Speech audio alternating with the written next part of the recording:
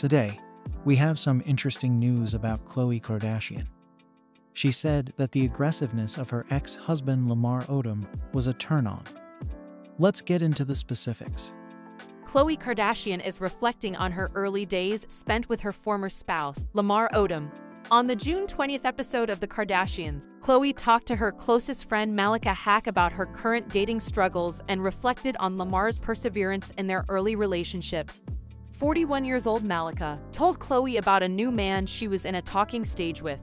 "He never stopped texting me last night, I just didn't respond."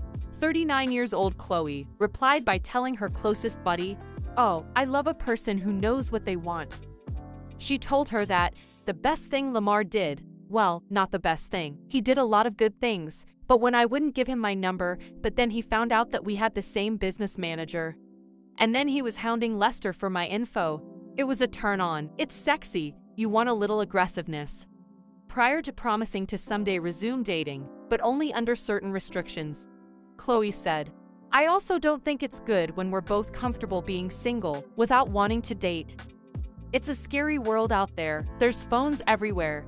I definitely think what I've been through is a factor why I'm not just like, let's just start dating again." She continued giving her reasons. "I don't want to F up my kids. So much has already transpired that could potentially F them up that I don't want to add to that by bringing somebody new to mix, cause so far, people have been very disappointing. I'm just not going to open myself up the same way that I once did, but I don't think there's anything wrong with that. I also think that's what growing up is. You learn to protect yourself."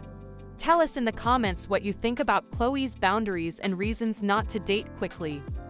Don't forget to smash the like button and subscribe to the channel for more updates on what's happening with your favorite stars.